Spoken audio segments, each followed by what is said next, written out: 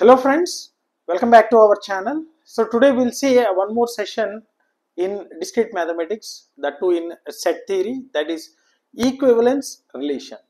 So in our previous session we have discussed about the definition of a relation and how the relation will be done between the same set or different sets, and also different types of relations with an examples. So in today's session we'll see one more type of relation, that is equivalence relation. So let's start our session.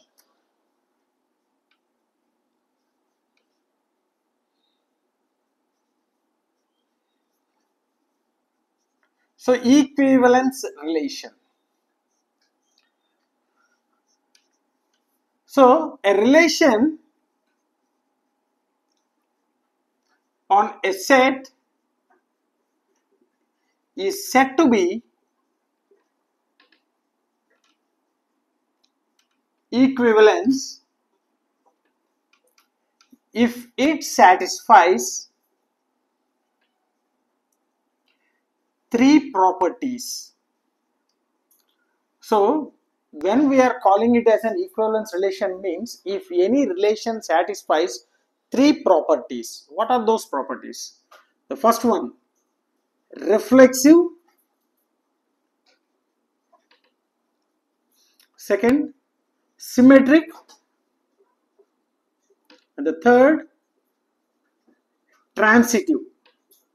So if any relation is reflexive, similarly symmetric as well as a transitive, then we can say that particular relation is called as an equivalence relation. So we'll see what is a reflexive. So just a quick recall. Reflexive means if any element is mapped with the same element. If any element mapped with the same element. So like 1 comma 1, 2 comma 2, a comma a, b comma b. So like that the element should map to itself only. And symmetric. So if a comma b belongs to R, then the inverse b comma a should also belongs to R. If a comma b belongs to R, then the inverse, that means a b comma a should also belongs to R. Then we can say it as a symmetric relation. Transitive. If a comma b belongs to R and b comma c belongs to R, then a comma c should also belongs to R. That is called as a transitive relation. So if a comma b belongs to R and b comma c belongs to R, then the new pair should be formed with a comma c, that also should belongs to R. Then we can say it as a transitive. So all these things we have discussed in depth in previous sessions. I'll post the link in the description. So just go through that and understand what exactly all these relations with an examples, right? Yes. So now, so if any relation satisfies these three properties, we are saying it as an equivalence relation. So now we'll solve one problem, right? Now let us see this example. So there is a set with 4 elements, 1, 2, 3, 4, and there is one relation which is a subset of the Cartesian product, right? So always we said that a relation is a subset of Cartesian product. So here the Cartesian product between A and A, right? So this is a relation, it gives some pair of elements.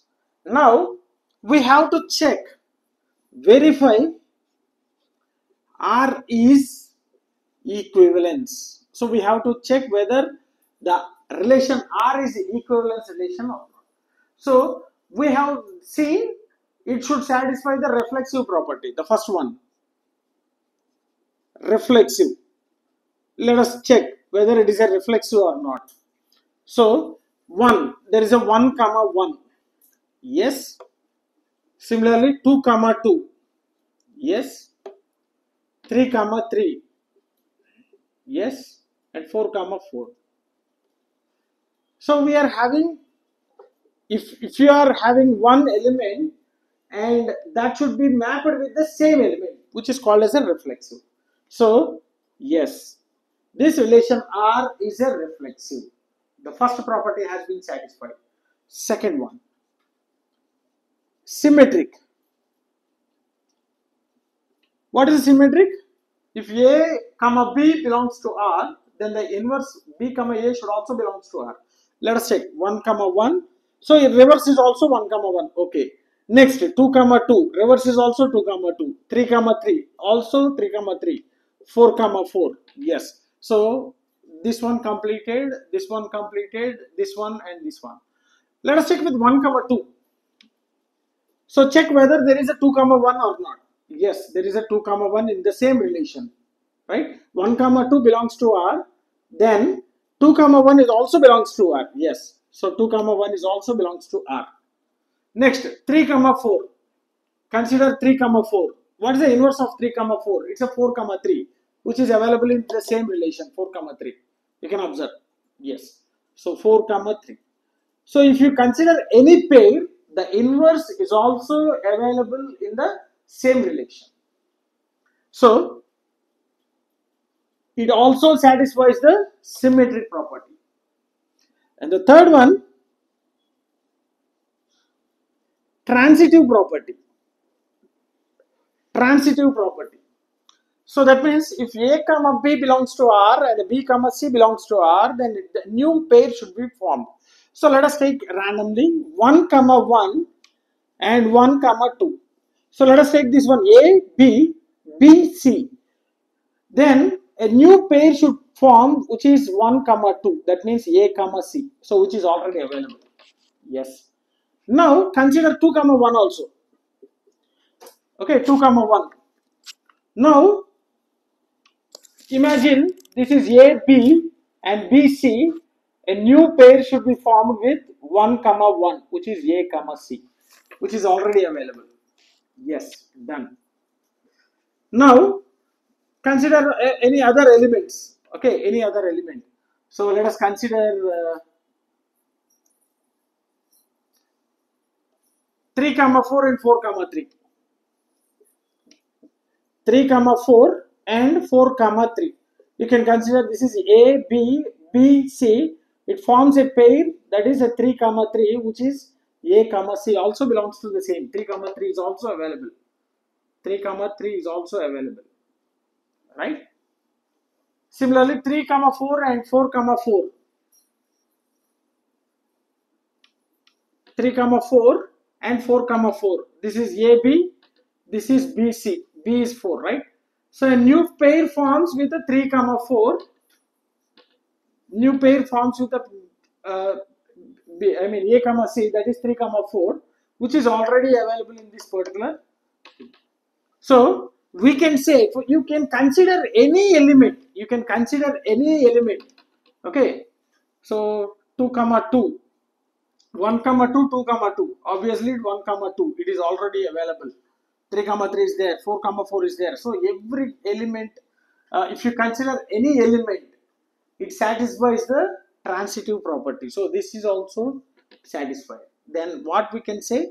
We can say the given relation R is equivalence relation. Equivalence relation. So because it satisfies all the three properties. Right? So hope you understood this one.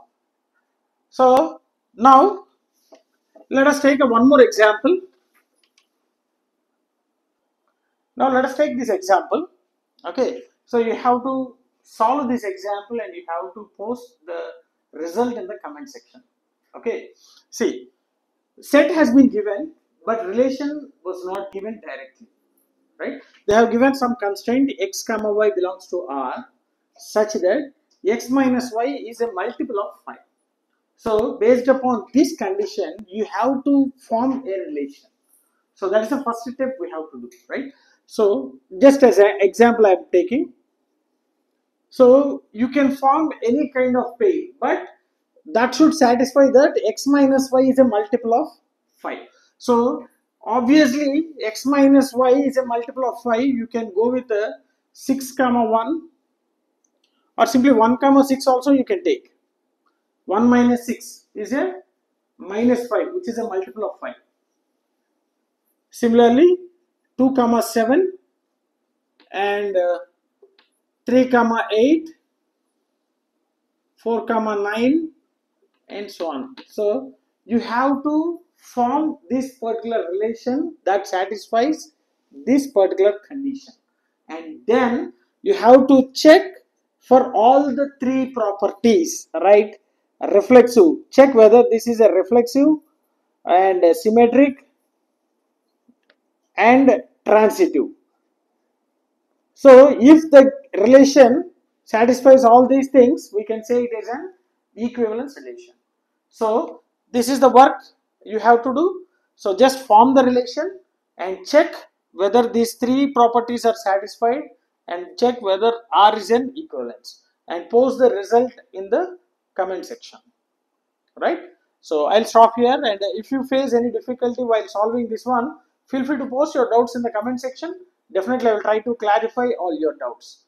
And if you really enjoyed my session, like my session, share my session with your friends, and don't forget to subscribe to our channel. Thanks for watching. Thank you very much.